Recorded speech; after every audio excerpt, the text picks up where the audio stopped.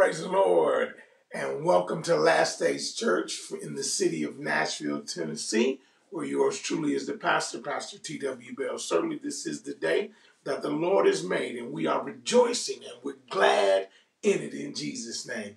Amen. We bless God this morning for another privilege, another opportunity to be able to come together to share with you out of the word of God in Jesus' name. And we bless God in Jesus' name. And so I pray that even as the intro was saying, that you're ready to clap, that you're ready to laugh, that you're ready to worship, that you're ready to go deeper into the mind of God. And so we bless God this morning in Jesus' name for you being with us in Jesus' name. So, you know what time it is. Gather your family, send somebody a text, send somebody an email, send somebody a link, let them know that Last Days Church is on and that Pastor Bell is getting ready to deliver a rhema word. Amen. In Jesus' name. So we bless God in Jesus' name. Amen. Get the family together. Amen. Cut the TV off. You can look at that later. Amen. Cut that off. You can listen to that later. Amen. This is a word that's going to impact your life, alter your life, and possibly change the course of your life. And so we just bless God in Jesus' name for the platform that God has given us to be able to minister and to speak into the lives of his people in Jesus' name. And so this morning in Jesus' name, we bless God and we are going to prepare to turn our hearts towards prayer. Amen. And the Bible declares that men ought to always pray and not to faint. And we have so many things to pray for. We have so much to pray for. We're still in the middle of a pandemic. And even though, yes, there's a vaccination and people are beginning relaxed, I want to tell the saints, don't let your guard down. Amen.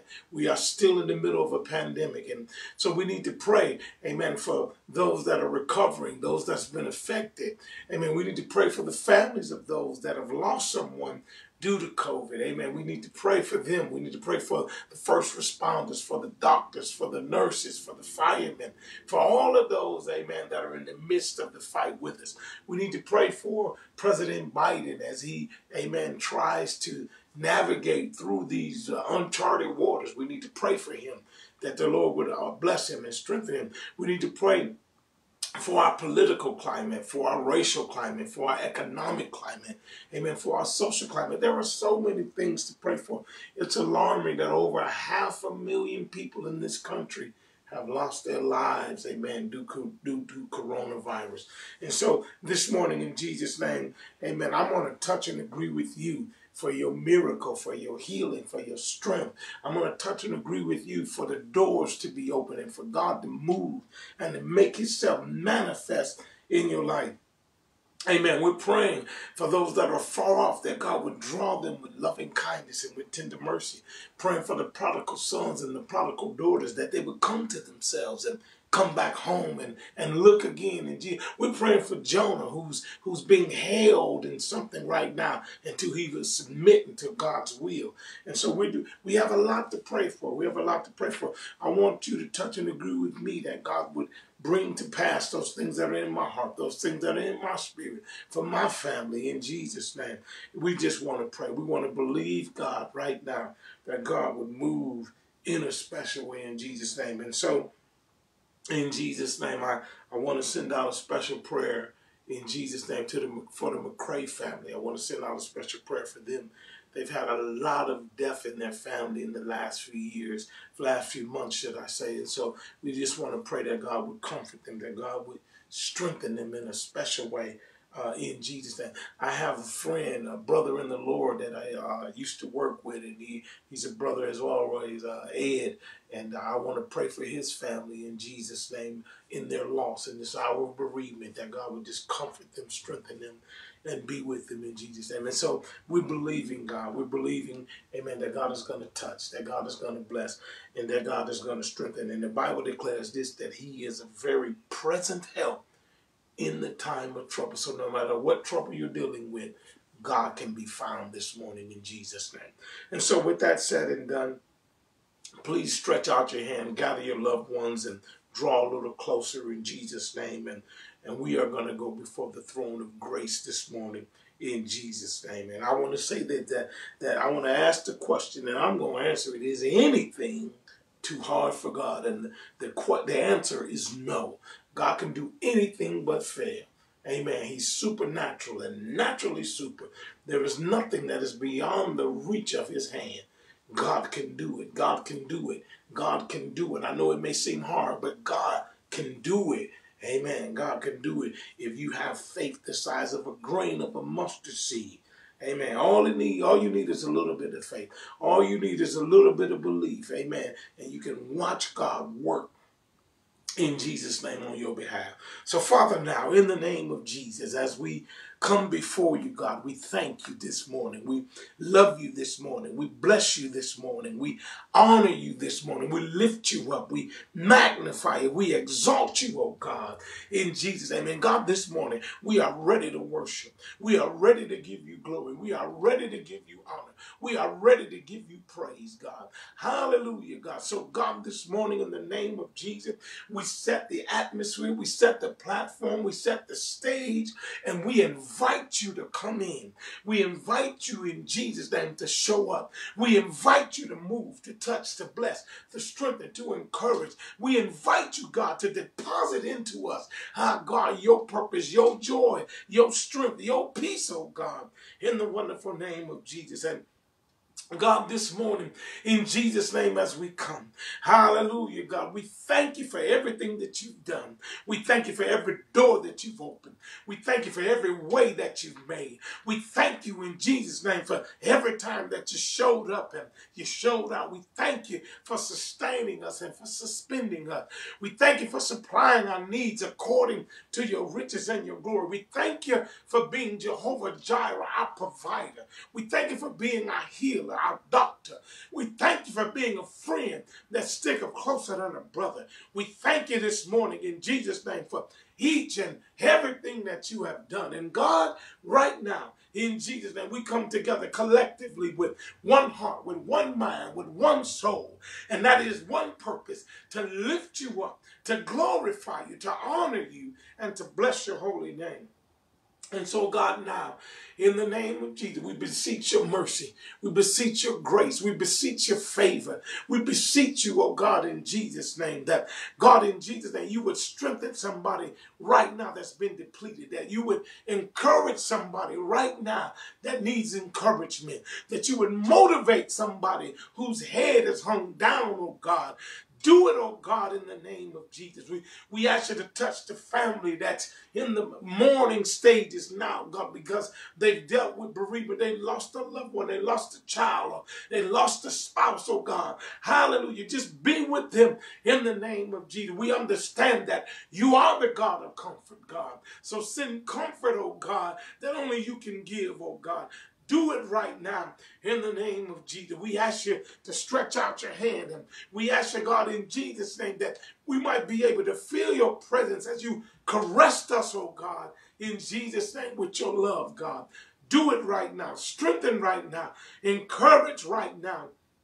In the wonderful name of Jesus. We ask for all of the families that are dealing with COVID, that are recovering. We ask for those that have lost loved ones. We ask for those that have been vaccinated. God, that there would be victory in the name of Jesus. We pray, God, right now, in Jesus' name. You said that at your name, every knee has to bow.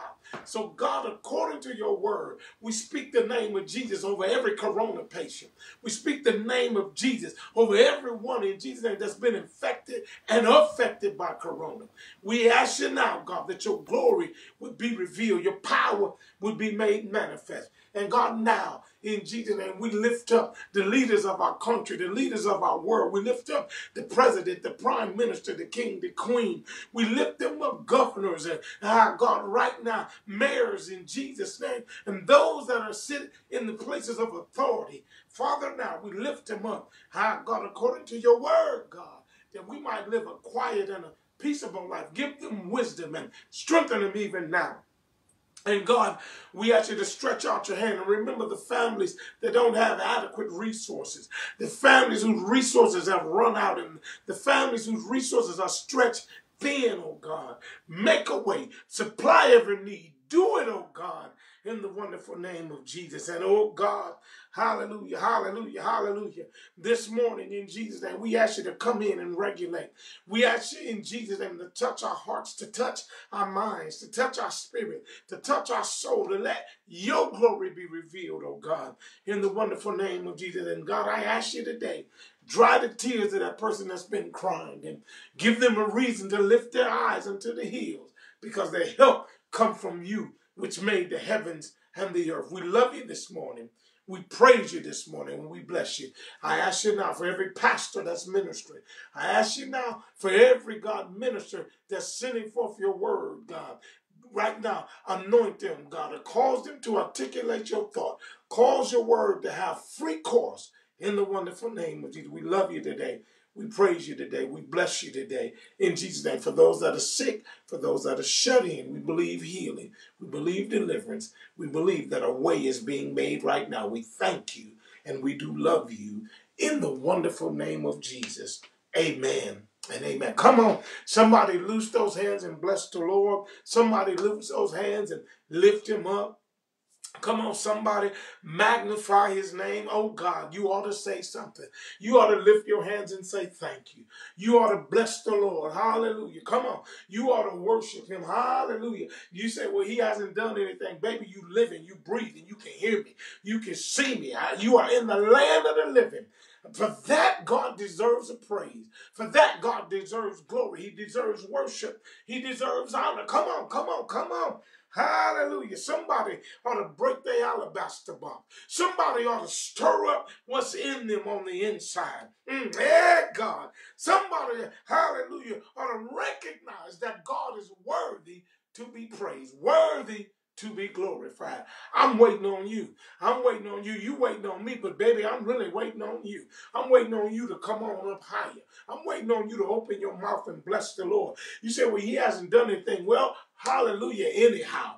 Give him an anyhow praise. Hallelujah. Give him a praise on credit. Give him a praise in advance. Give him a praise before you come out. Don't wait. Hallelujah. Give him a praise right now. Oh, we bless God. We bless God. We bless God. I'm just trying to agitate you. I'm just trying to stir you up. I'm just trying to get you to come on and get in the right frame of mind and the right frame of spirit.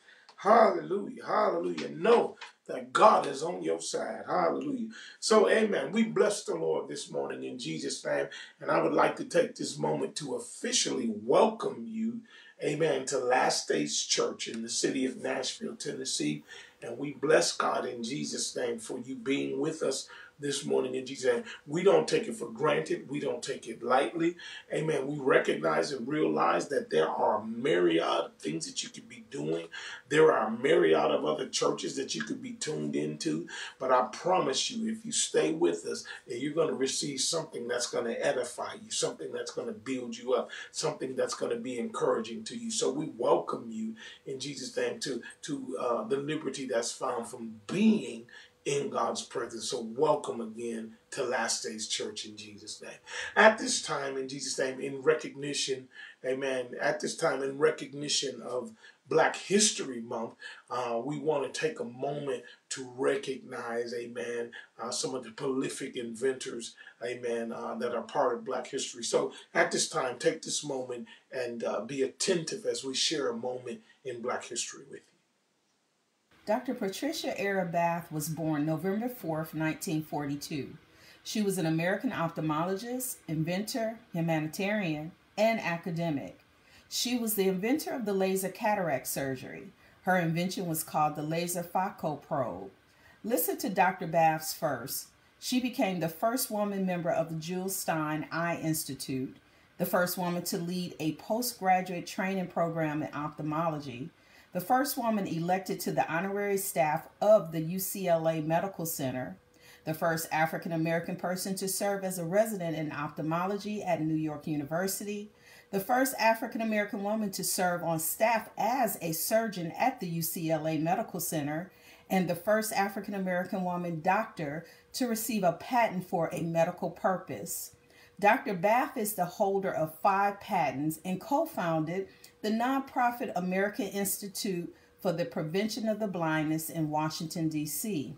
Through her studies, she discovered that African Americans was twice as likely to suffer from blindness than any other patients that she had attended, and 8 times more likely to develop glaucoma. Her research led to her development of a community ophthalmology system, which increased the amount of eye care given to those who were unable to afford treatment. In 1981, Bath began working on her most well-known invention, the laser phaco probe, or as we know it today, cataract surgery. The device created a less painful and more precise treatment of cataracts. She received a patent for the device in 1988. Dr. Bath also holds patents in Japan, Canada, and Europe. With her invention, she was able to help restore the sight of individuals who have been blind for more than 30 years. Dr. Bath died on May 30th, 2019 in San Francisco, California. So today we salute Dr. Bath. Amen. Praise the Lord. And we bless the Lord for that moment in Black history. And we thank the Lord for Dr. Bath in her invention in Jesus' name. It is amazing some of the things that we find out that African Americans have created. It's a myriad of things. As a matter of fact, there is a book that you can get. It highlights all of the inventions of African Americans in Jesus' name. So we bless God for it being Black History Month, and we pray that you enjoyed that insight and that tidbit on Black history in Jesus' name. And so now, amen, we understand that man cannot live by bread alone, but by every word that proceeds from the mouth of God. And right now, I want you to get your Bible and I want you to get prepared because we're getting ready to minister a preceding word, a rhema word, amen, in Jesus' name. And so this is something that we have been ministering for a moment now, and we're going to try to conclude it today. I hope that it has blessed you. I hope that you are tapping into eternal purposes. I hope in Jesus' name that your mindset is shifting and you're starting to see and understand that it's not the temporal things that I need to be concerned with, but the eternal things, the things which are not seen. Amen. I hope that you're storing up in heaven treasures, thesaurus, riches in heaven and not just on earth. Amen. And so this morning we are going to try to bring this to a conclusion in Jesus' name. And pray with me because it's so difficult. It's so difficult when you love God and you love God's word and you love God's people and you want to just share with them everything that you have. But I'm finding out you can't minister everything that you know in 40 minutes. Amen. So pray for us, and amen. I'm praying for you in Jesus' name.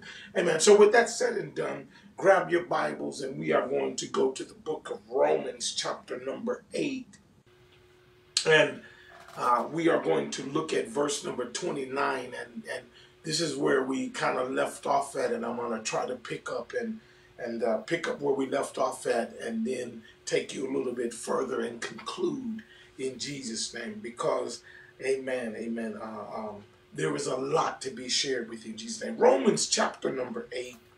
The 29th verse, and it reads, for whom he did foreknow, prognosko, we said, he did also predestinate to be conformed, to be conformed, to be conformed, to be conformed to the image, the icon of his Son, that he might be the firstborn among many brethren. Let me read that again. For whom he did foreknow, he did also predestinate to be conformed to the image of his Son, that he might be the firstborn among many brethren. Amen. May the Lord add a blessing to the reading and hearing of his word. And we are going to minister to you, amen, eternal purposes, part 4. Eternal purposes, part 4. And I pray by now you have a greater grasp, a greater insight, a greater respect for the eternal purposes that God has founded in Jesus. Make no mistake, don't misconstrue it, don't misinterpret it, don't misapply it.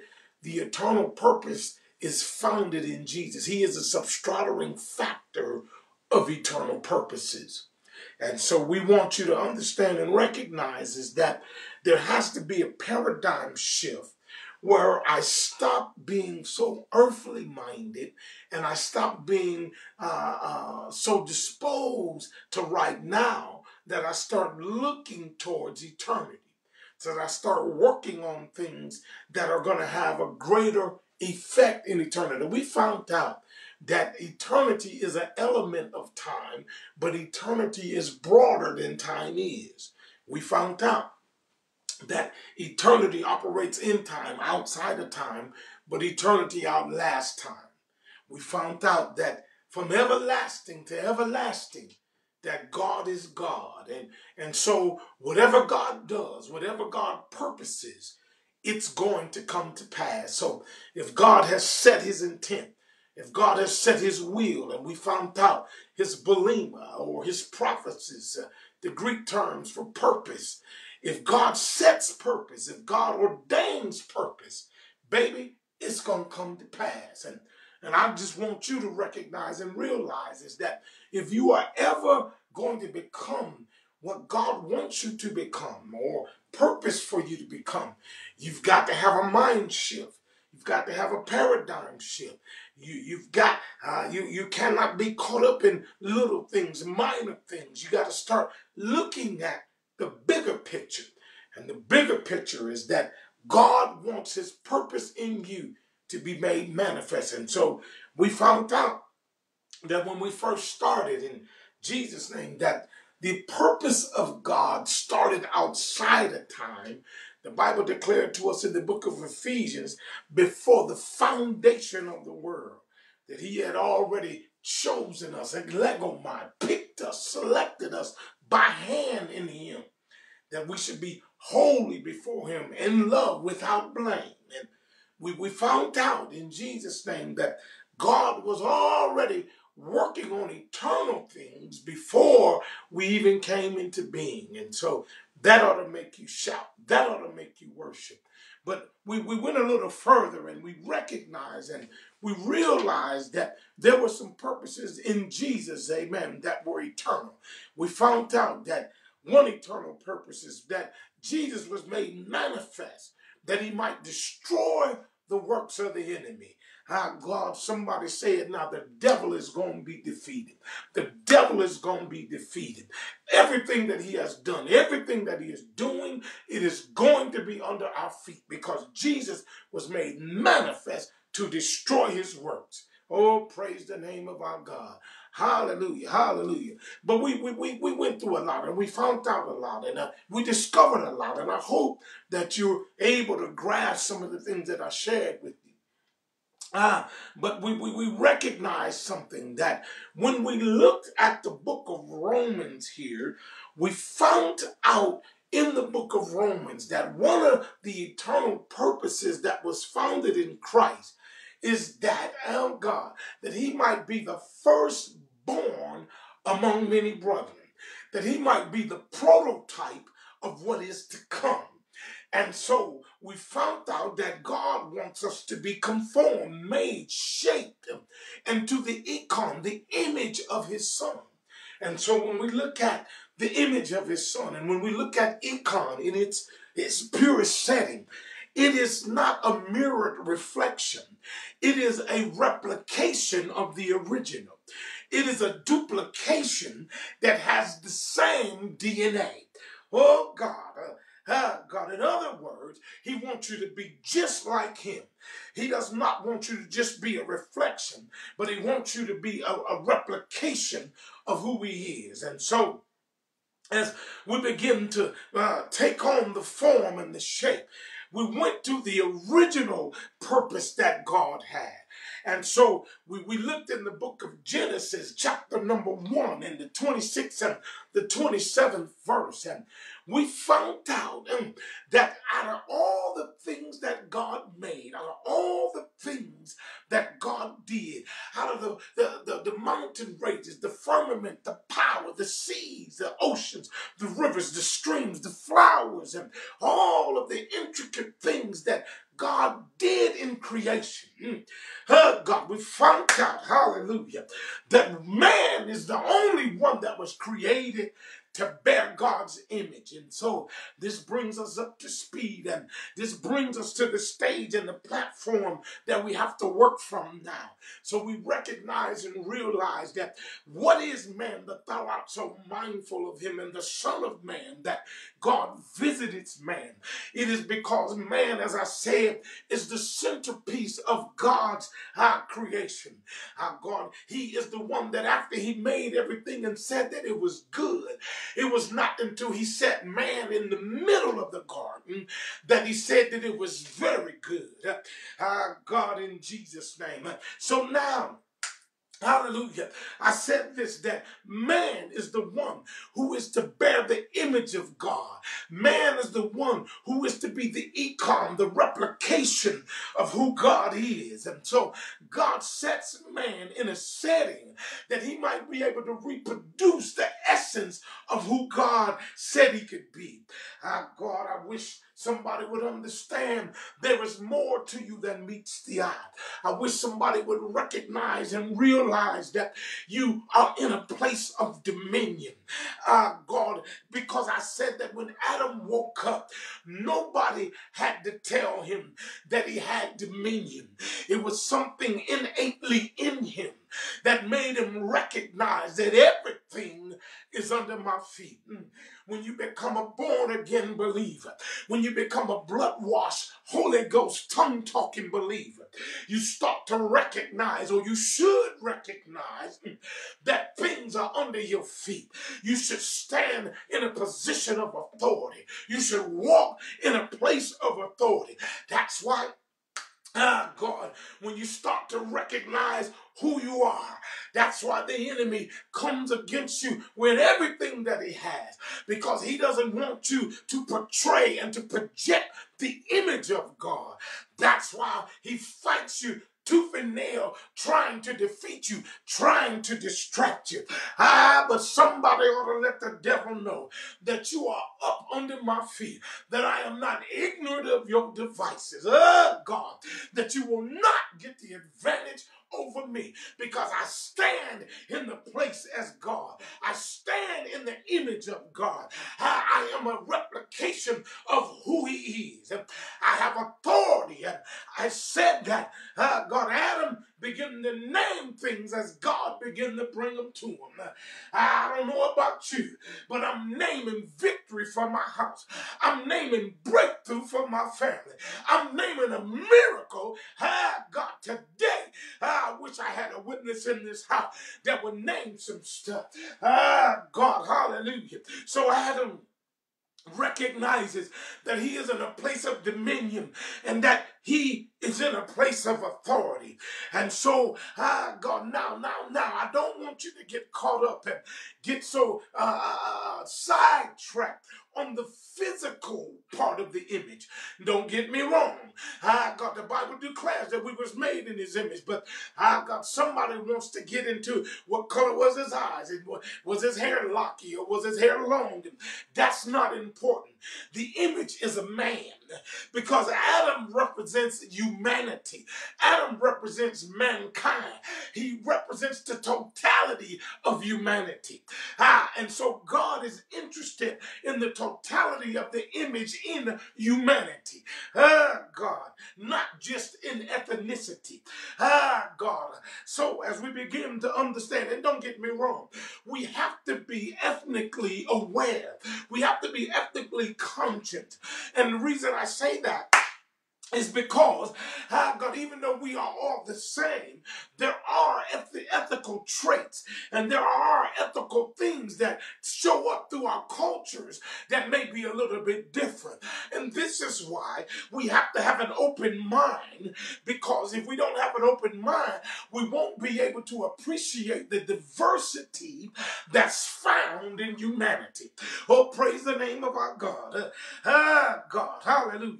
So let's move a little bit further. So now, man is created in God's image. He is created in God's likeness. And so Genesis tells us that. My God, but I got to share something with you so that you begin to get a greater understanding of it. Because now, through time, through the fall, God, it has hindered or slowed down the process. But let me tell you something. Just because something has been slowed down or hindered don't mean that it ain't going to happen. Can I tell you this, that what God purposed, God, it's going to come to pass.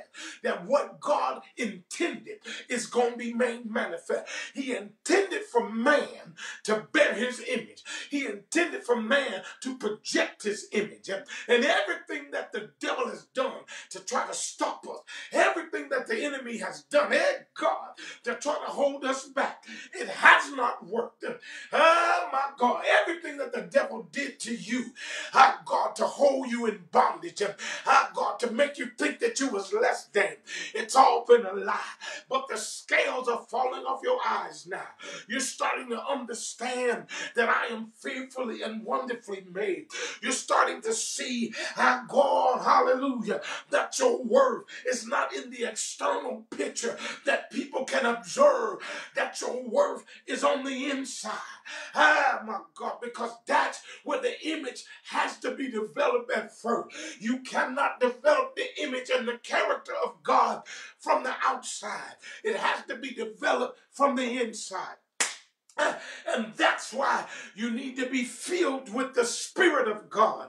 Because whenever you get the Spirit of God, it's the quintessential essence of who God is. My God, it is God in concentrated form.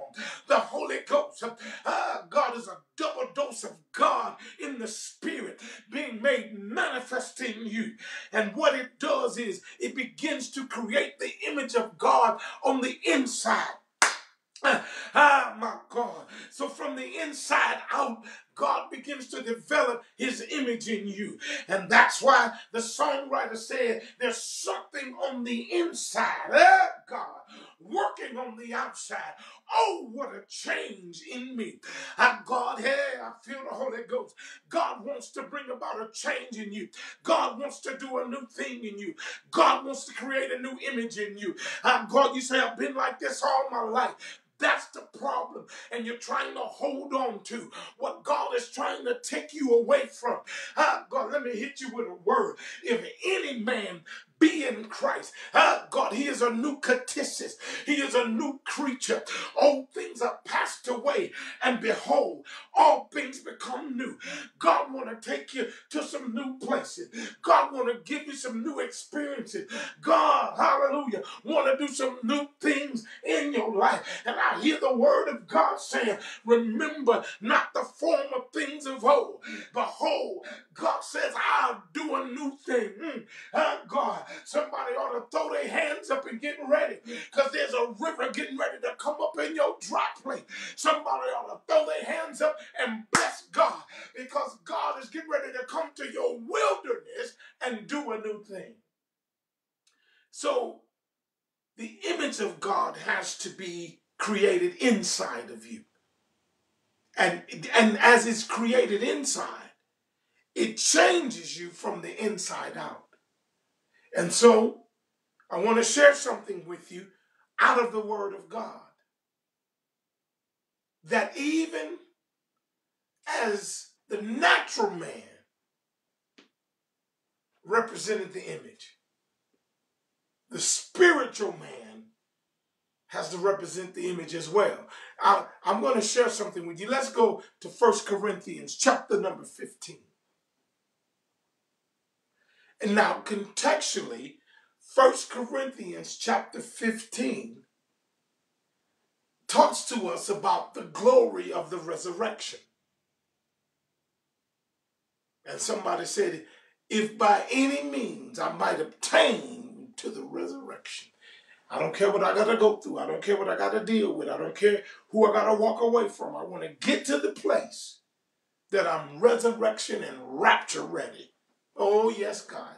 Yes, God. Yes, God. If you're not resurrection and rapture ready, you wasting your time. If you're not resurrection and rapture ready, you don't need to be focused on nothing else but getting resurrection and rapture ready.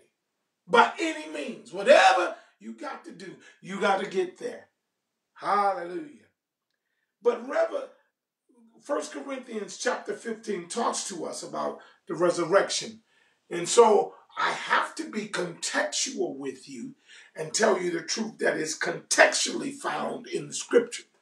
But then there is an eternal purpose and there is an eternal truth that is applicable that we can glean from 1 Corinthians 15. Look what he said. 1 Corinthians chapter number 15.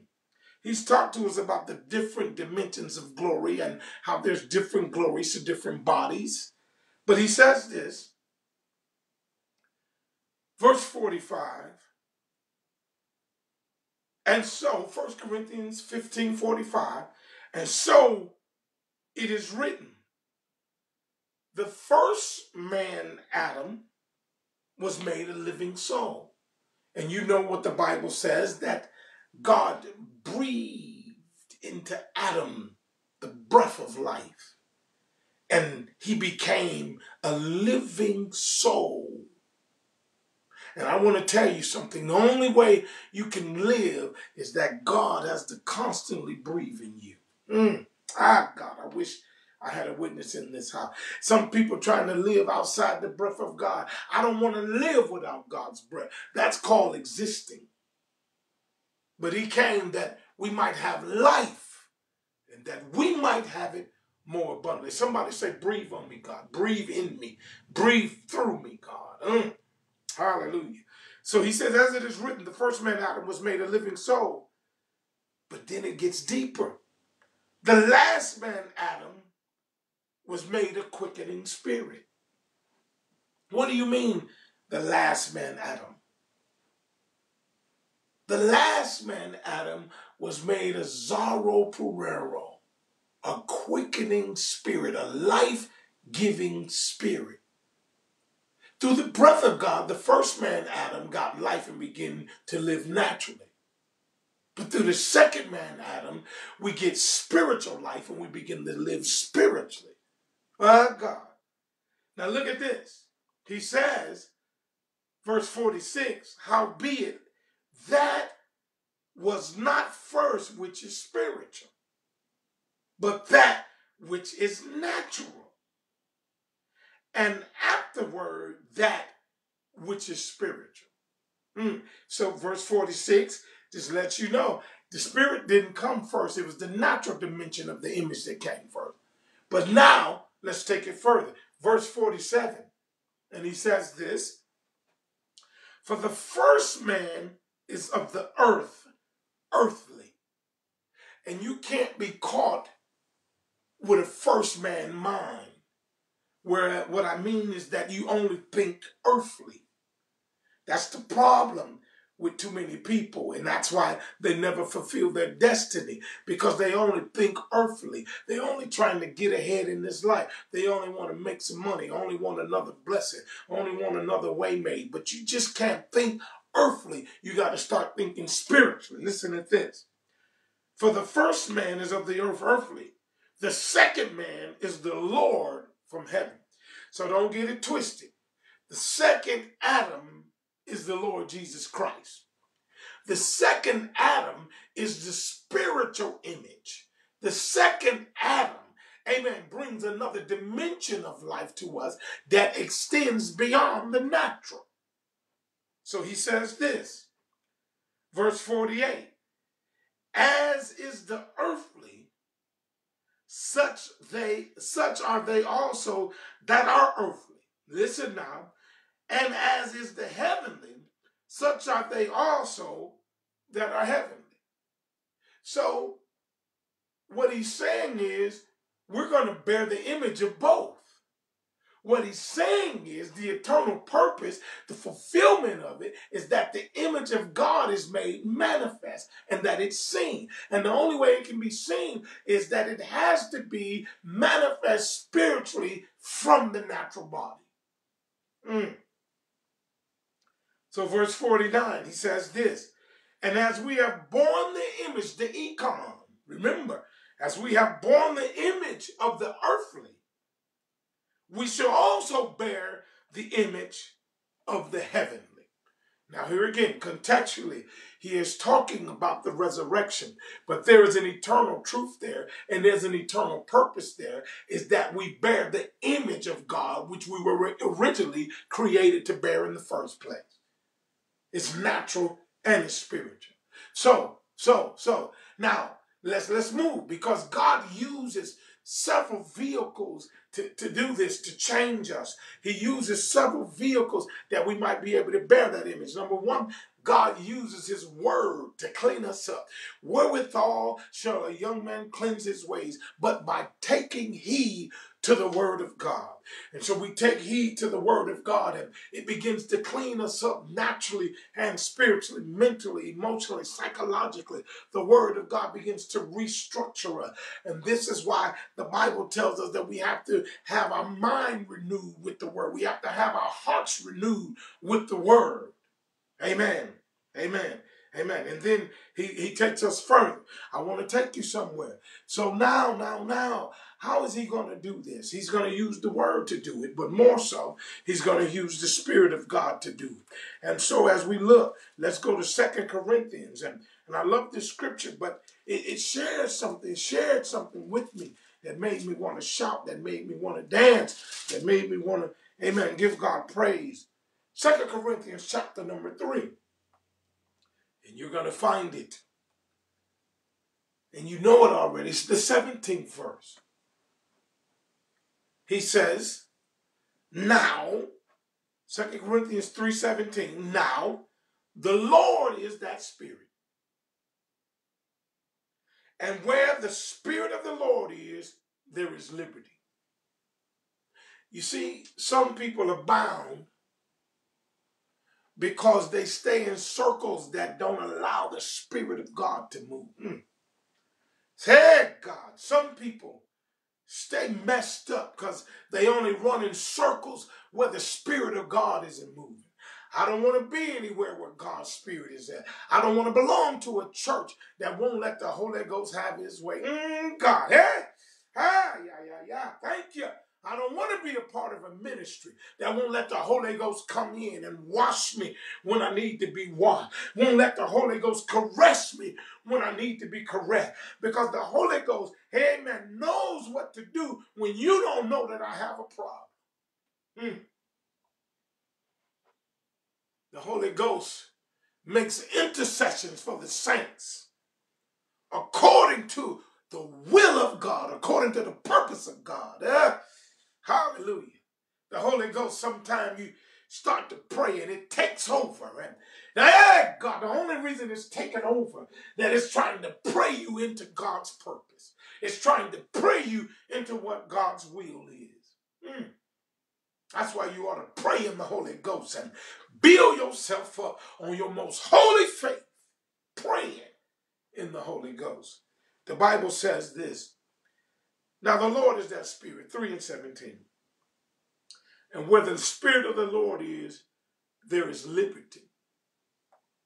But it's more than liberty. Look at what happens. Because you are never going to become the manifestation of God's image and the projection of his image while you're in bondage. See, the Lord cannot clearly project his image through people that are bound. And this is why Jesus came to set us free. And if the Son sets you free, You free indeed. I wish I had a witness that I throw their hand up, that God can set you free from addiction, that God can set you free from proclivity, that God can set you free from the scar, God, where somebody violated you. God can set you free from it because he cannot project his image in you as long as you are bound. And when he frees you, you got to do what the Bible says. Stand fast in the liberty wherewith Christ hath made you free, and be not entangled again with the yoke, the zugos of bondage. Dulia. God doesn't want you to be a slave. God doesn't want you to be bound. God doesn't want you to be tangled up. He wants you to be in liberty. He wants you to be free. And as you free, you begin to look and see what freed you. Look at this. Verse 18. He says, but we all with open face, beholding as in a glass, a mirror, we see the glory of the Lord. Show me your glory, God. I'm like Moses. I want to see your glory. Show me your glory. And even if it means showing me your hinder part, that's all right. Show me your glory, God. Because the back of God's glory is just as powerful as the front.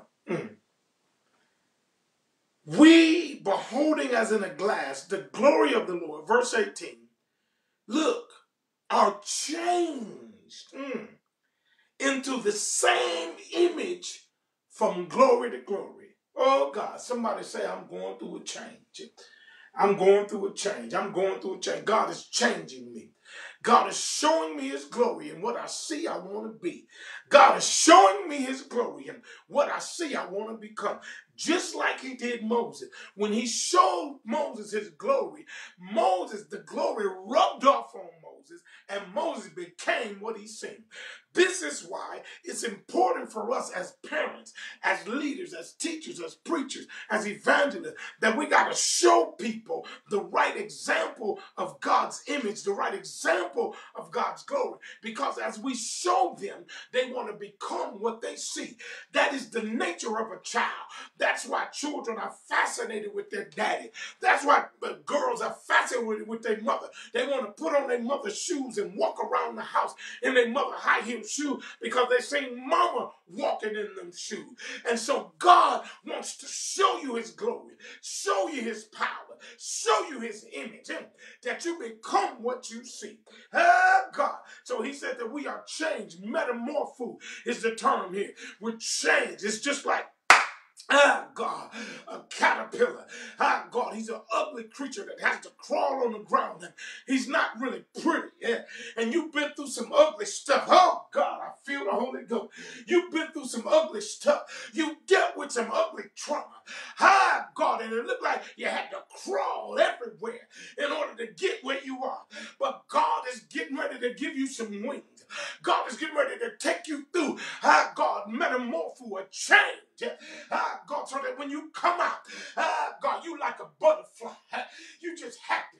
And everywhere you go, hallelujah, you got something to give God glory about because you recognize that God took your shame, that God took your hurt, that God took your pain and changed it into glory.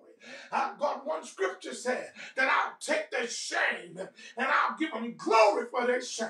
God, some of us been through hell. Some of us been through hot water. But I want to say this to you now, that God is going to give you double for your trouble. That God is going to take what you've been through and get glory out of it. Somebody say, after all I've been through, yes, I've been through some stuff. Yes, I've had to cry. Yes, I've had to walk alone. Yes, I've been hurt. Yes, I've been lonely. Oh, my God, but all I've been through, I still got a praise in my mouth. God, because God is bringing about an eternal purpose in my life. So we are all changed into that same image. From glory to glory, we're changed into that image. God wants to take you to another level. Each test ought to give God more glory. Each trial, each dilemma that you deal with ought to take you to another place. You got to bear this image. You got to bear the image of the earthly, and you have to bear the image of the spiritual, the heavenly. And so look at this. You got some work to do. Somebody say, I got some work to do. Come on, come on, come on. Somebody say it. I got some work to do. Let's look at 1 John real quick, chapter 3. And I just want to share this with you because this ought to be your passion. This ought to be your desire. And look what he says in chapter 3 of 1 John. He says, behold, verse 1. He says, behold, what patapos, what manner of agapetos, what manner of love have the Father bestowed upon us. Look, that we should be called the sons of God. Therefore the world knoweth us not, because it knew him not. Stop worrying about the world knowing you. Make sure that God knows you. And more than that, make sure that you know him. He says, beloved, God, agapetos. Now, right now, are we the sons of God, and it doth not yet appear what we shall be. But we know that when he shall appear, what does it say? We shall be like him. I'm going to be like him. I'm going to bear his image. For we shall see him as he is. And so now, this is what's interesting. You got some work to do, because sometimes we want God to do everything, but you got to do some stuff. So he says to us, verse 3, and every man that has this hope, every man that wants to bear this image, every man that wants to be like him, every man that wants to see him like he is, he purifieth himself even as he is pure. Purify, which means to clean, to purge. You got to purge yourself. You got to cleanse yourself. Why? Because I want to see him as he is. And the only way I can do it, if I got this hope in him, I got to purify myself. Some things you got to kill. Some things you got to take care of. Some things you got to do. God ain't going to do it all. You know my heart, God. Yeah, you know your heart as well. You know your heart better than anyone. Now. Let me try to wrap this up. I pray that this is blessing you. I pray that this is helping you. But now let's shift gears. God has an eternal purpose in the church. Very quickly, go to the book of Ephesians. Wow, I went right there. Thank you, Jesus. Ephesians, go to the book of Ephesians, chapter number 3. And I want to show you this real quickly. Just bear with me. Give me a little bit of grace. Ephesians chapter number 3. God has a purpose in the church. He has a purpose for man. He has a purpose for you. And he has a purpose in the church.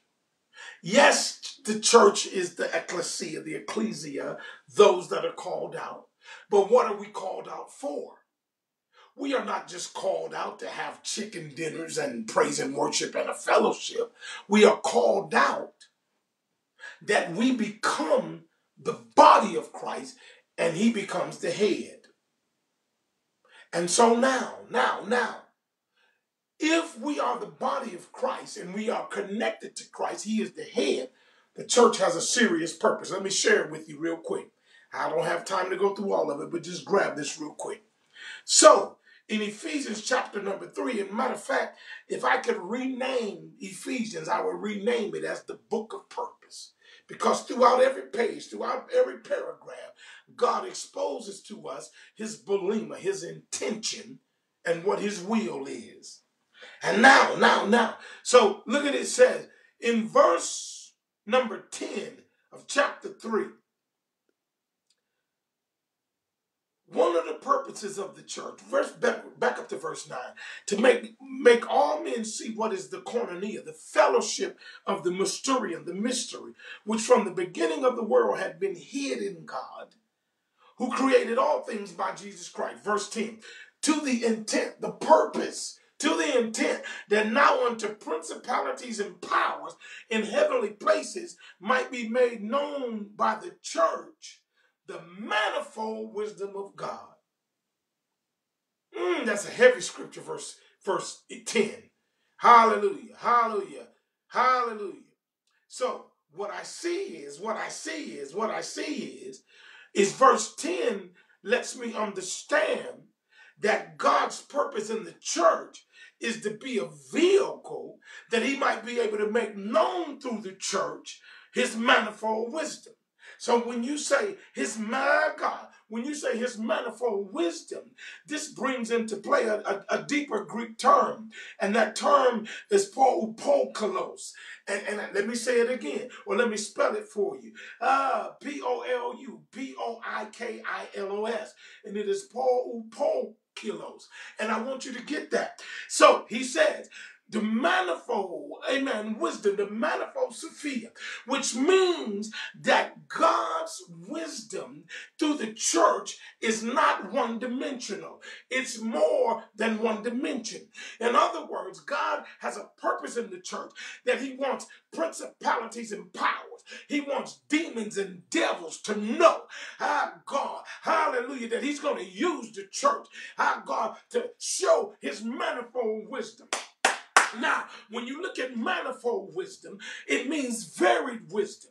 It means wisdom that is multifaceted. It means that it is not one-dimensional. It is not myopic in the scope of its reach and its understanding. And so this is why we cannot get caught up in being in a church that is one-dimensional, that is not multifaceted when it comes down to the things that be of God. I want you to know that we got to be able to minister more than blessing and more than a breakthrough. We got to be able to minister the character. God, we got to be able to minister the essence of who God is. We got to know and understand that the church is the vehicle that the one man is going to be made manifest in. Because even though God, the church is a lot of people, it's only one body, it's only one head, it's only one man. The church is the vehicle by which God is going to project the image. The church is the vehicle by which God is going to let the one man be seen. So God is going to call all of us into that one body, which is Christ. And him being the head is going to be the man, God, that lets the devil know, God, that God is in authority. And this is why you ain't got to worry about whether or not the church is going to make it, or whether or not the church is going to be victorious, or whether or not the church has the power. I heard Jesus say to Peter, God, in the book of Matthew chapter 16, he told Peter that upon this rock I'll build my church, and the gates of hell shall not prevail. So is the church going to make it through Corona? Yes. Is the church going to make it through turmoil? Yes. Is the church going to make it through struggle? Is the church going to make it through the fire and through the flood? Yes, because God has declared that when we pass through it, that he will be with us. Because the church is a part of God's eternal purpose. God is working the purpose in us.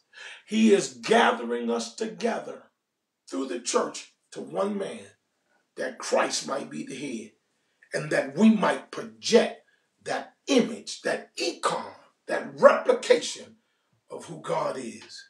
I love you. I pray, God, that your mind is running. I pray that I've said something that have caused you, amen, in Jesus' name, to be excited and to anticipate what God has for you. God has an eternal purpose in you. He has an eternal purpose in man. He has an eternal purpose in the church. And so I pray now that as, amen, in Jesus' name we close, that you would be a blessing to our church, that you would be a blessing to our ministry. See, I just don't want to preach about people getting a Cadillac and a BMW and a Jaguar and a nice house. That's fine. That's dandy. That's good. Those are earthly purposes. I want you to tap into your spiritual purpose. I want you to become who God said you can be. I want you to bear the image of who God is. Be a blessing to our house. Go to Givelify. Download the application. Sow a seed. Sow a $100 seed. Sow a $500 seed. A $5,000 seed. Whatever it is. Some of you are blessed. God has opened doors for you just that much. And now as he's blessed you, you ought to bless him back according to your riches and glory, as he's blessed you according to his riches and glory. Be a blessing. Go to Giveify. Go to lastdayschurch.org. You can find a link there, and you can give in Jesus' name, and you can be a blessing. And I want to tell you, once you start tapping into eternal purposes, oh my God, your whole mindset changes. You begin to see God in a total new light. As always, myself and First Lady Bell, we love you, we miss you, and we're praying for you that you find the eternal purposes that God has in your life. We love you in Jesus' name.